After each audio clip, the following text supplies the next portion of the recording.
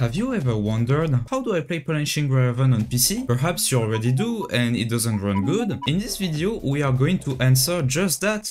Well, hey there, DyllWithIt here. Now before we start anything, I highly suggest you go watch my previous video on the topic, where I go further into details. This tutorial is going to be on Emulator, while we wait for the official PC version of PGR to release. Please note that we are going to use LDPlayer 9 here, but there are other options such as Mew.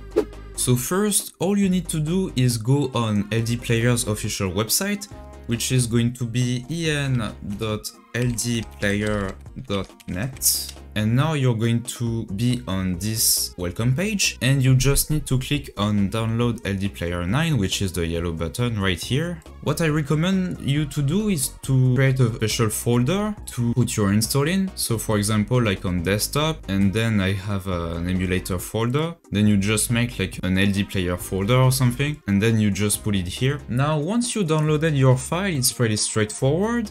All you need to do is find where you put it. So for me, it's going to be on emulators, LDPlayer, and then right here, LDPlayer 9. So just click on yes. Then it's going to take you to the installing software. So if you click on setup path right here, you can choose where you put LDPlayer. I recommend you put it in the same folder as you install your file in the first place. For me, it's going to be desktop, emulators, LDPlayer, and then just click on install, reject.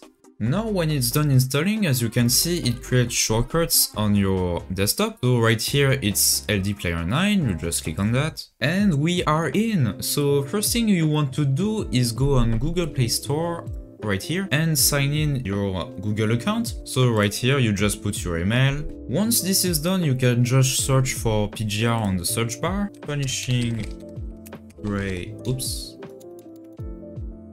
Raven right here. It might take some time to download depending on your hard drive and Wi-Fi speed. Great! Now you're done installing PGR and you can just play it right here.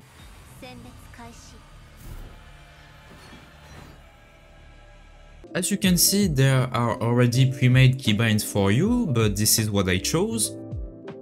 Here's how the default keybinds look like on LDPlayer. We are going to change a few things here. Please note that I have a French keyboard, so my layout is not the same, but I will put the English equivalent for you guys on the screen. Before doing that, we need to change the position of some of those buttons. So the first two ones here are not positioned correctly. We need to move them a little bit on the upper right, like that. Also, since an update, PGR added a new button to press, which is going to be around here, I think. So what you need to do is drag this little A on the position you want, like that.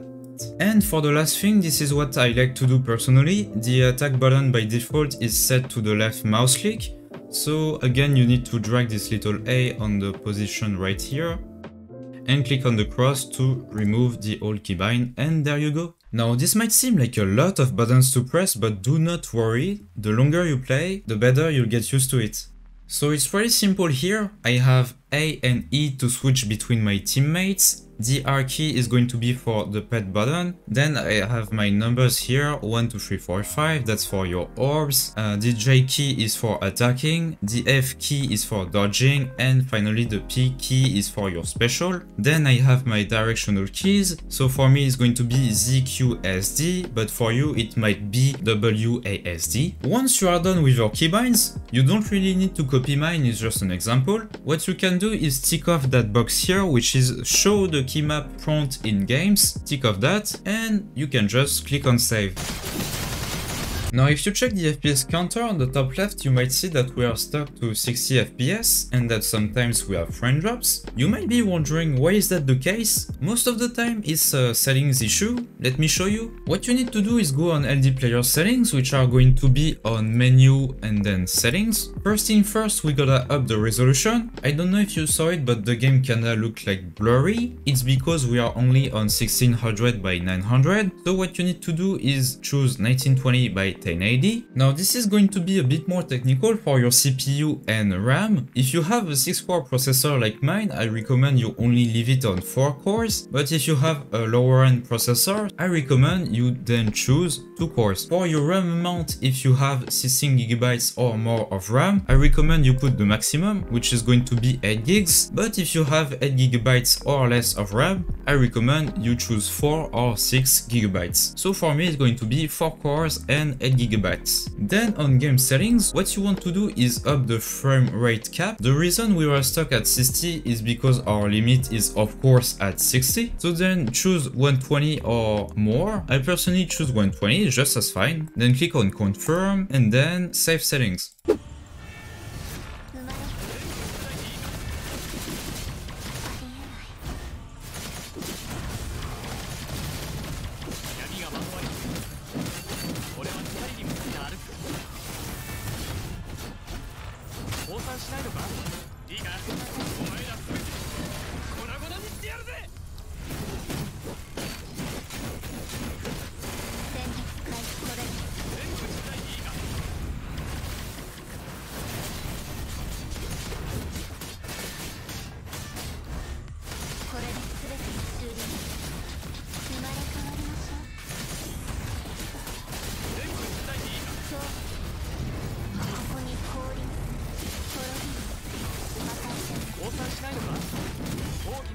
当たったら相当痛いぞ。全勝だな。指揮官どうだ。